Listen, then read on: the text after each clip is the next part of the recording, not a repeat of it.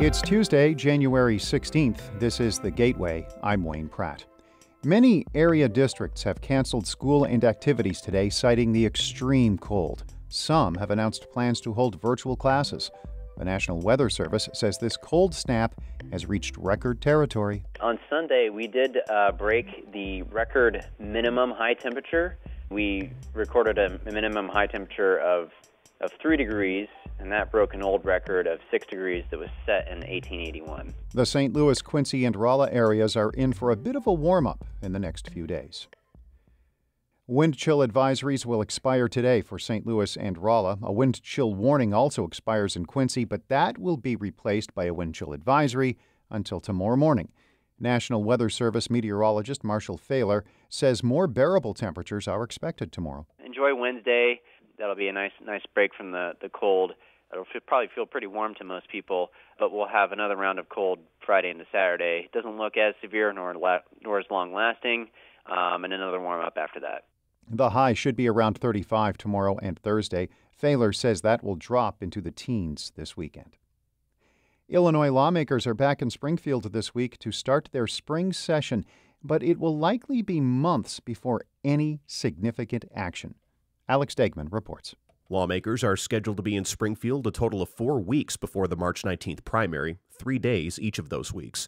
The entire House is up for election this year, so is roughly a third of the state's Senate. Workdays are typically light leading up to a primary, but Democratic State Senator Bill Cunningham says it's not as though nothing will happen. In the next couple of weeks, you will see, as usual, hundreds, if not thousands of bills filed. They'll be assigned to committee, and we'll begin working through those bills as we normally do. But I do think you'll see a lot more action after the March primary. Plus, work on the budget begins when the governor offers his blueprint in February during his State of the State address. I'm Alex Degman. U.S. Senator Eric Schmitt says he's not happy with how Congress is trying to pass a plan averting a government shutdown.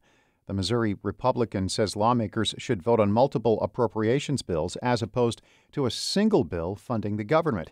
He says the current process empowers congressional leadership. Schmitt also says Congress needs to be scrupulous about how the Department of Defense spends money. And the Pentagon, the God's honest truth is they've not been upfront with taxpayers about these audits. They don't sort of perform them, and so that's certainly something I think there's a point of agreement that we'll continue to focus on. Schmitt was a guest on the Politically Speaking Hour on St. Louis on the Air. A historically black university in Missouri is hiring an outside agency to investigate its president, who was on paid leave following the suicide of a top administrator.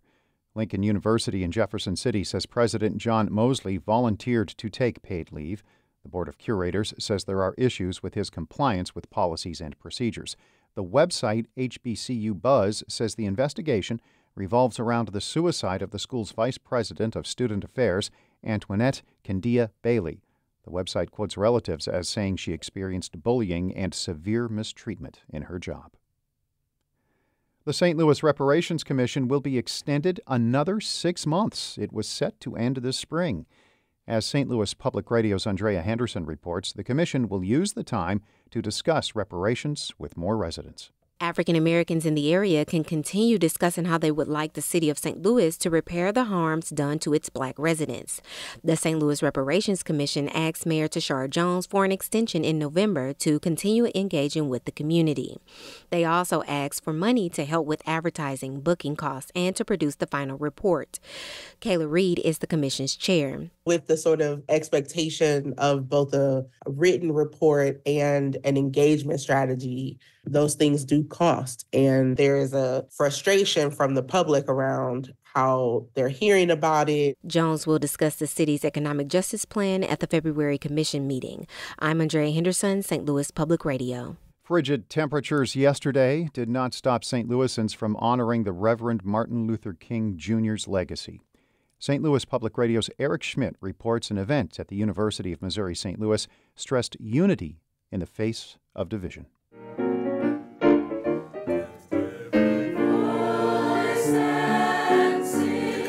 The audience inside UMSL's Two Hill Performing Arts Center swelled with energy as the Sheldons All-Star Chorus kicked off the university's annual celebration of the civil rights leader. Keynote speaker Benjamin Jealous says there's still a lot that needs to happen to achieve King's goals for America. This country is fragile.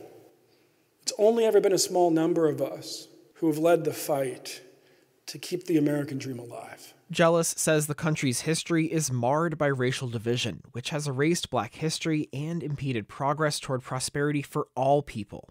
I'm Eric Schmid, St. Louis Public Radio.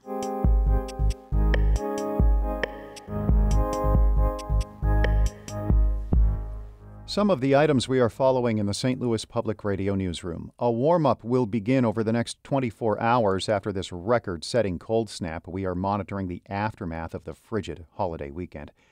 Opening statements are today in the murder trial of the man charged with fatally shooting St. Louis police officer Tamaris Bohannon near Tower Grove Park in 2020. Thomas Kinworthy is going on trial. Officer Bohannon was 29 when he was killed in the line of duty.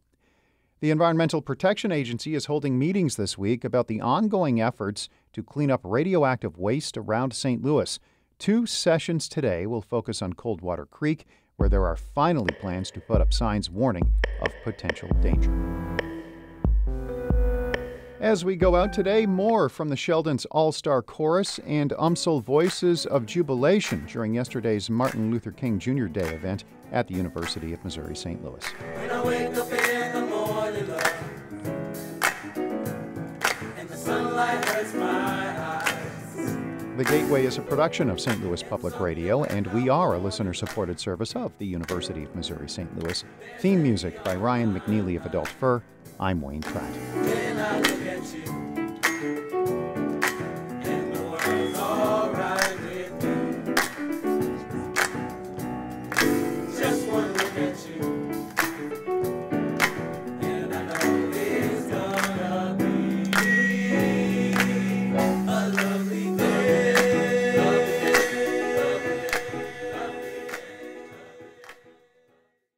Support comes from the Missouri Forest Products Association, committed to conservation and careful management of the state's forests to make them more resilient and better habitats for wildlife.